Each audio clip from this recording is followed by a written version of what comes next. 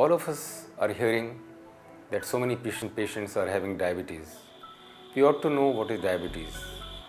So diabetes is a disorder of the glands in which insulin, a hormone, is either not produced adequately, or if it is there, it does not have its full action on the tissues which it is required to.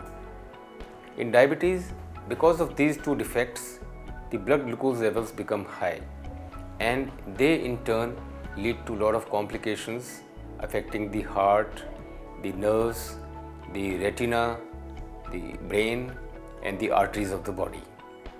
Kidneys are also affected to a large extent by complications of diabetes.